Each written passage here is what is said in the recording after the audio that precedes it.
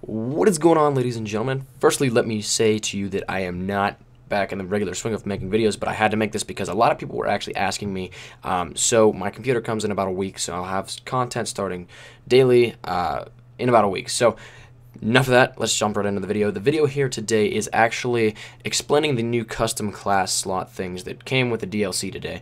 The DLC was not included inside the season pass, so if you have a season pass, I'm sorry, you're still gonna have to buy it like me. I kind of thought it was stupid to do that, but I mean, whatever has to be.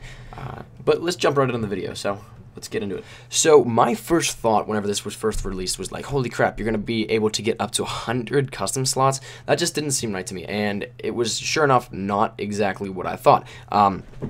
It goes off of the same type of custom class slots that you have already. If you have a 5 set of custom class slots, you get 10 extra, so it's like 50. But the way that it works is you can scroll across each custom slot, and it is like a tab of sorts, and which you need to be careful of if you're editing these and you don't like it for a certain game mode or type that you're using, and you go into a game and you're on a wrong tab. Well, that's the tab, whatever is highlighted in your create a class, that's what you're going to be able to use in game. So you see me toggling through the menus here, and let's just say I take custom class slot 1.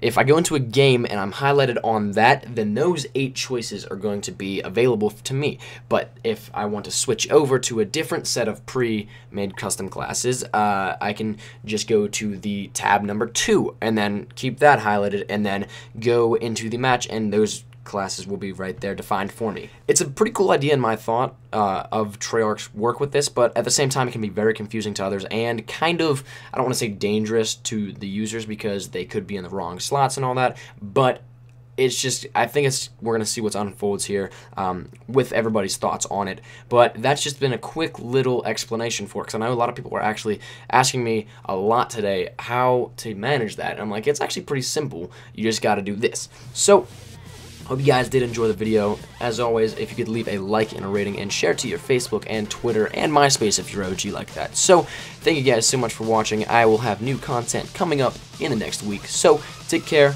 I've been Equal Espresso. Peace.